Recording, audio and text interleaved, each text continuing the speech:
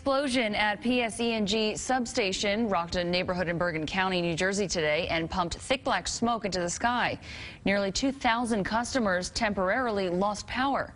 TV 1055's Tracee Carrasco has the story new at 9. She's live in Waldwick. Tracee?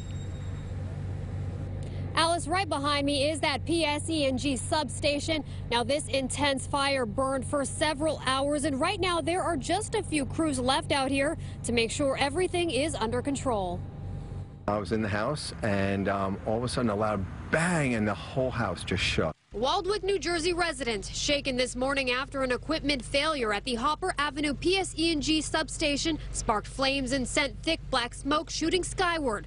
The first few moments caught on cell phone video. Residents say it sounded like some kind of blast. All of a sudden you hear like these shots, and I was scared. Started running down the block, and everybody came out of the house because everybody felt the same thing. It was really intense. Residents in the immediate area were evacuated from their homes right away and not allowed back in until it was safe. Within minutes, they started saying, no, get everybody in, have them start evacuating. We don't know exactly what it is. Firefighters from all around the area rushed in to help. They battled the flames for hours, spraying foam on it in hopes of keeping it contained, as anxious residents watched. The transformer's covered in oil inside to keep it cool.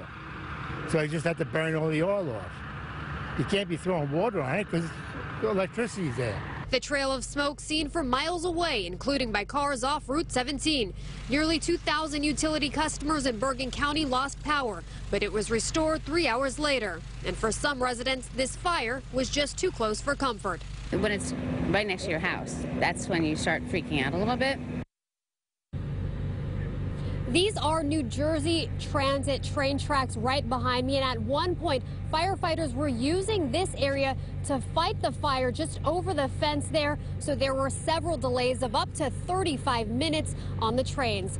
We're live tonight from Waldwick, New Jersey. Tracee Carrasco, TV 1055.